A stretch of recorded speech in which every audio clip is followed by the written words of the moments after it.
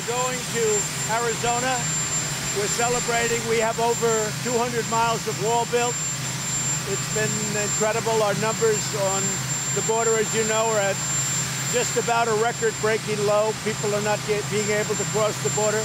The wall has helped because we have more than 200. We have about 212 miles up of wall. We're going to be making a speech to young people in Arizona, and we'll be meeting with some of the Arizona officials to talk about their border and how strong it's become. It's become very strong.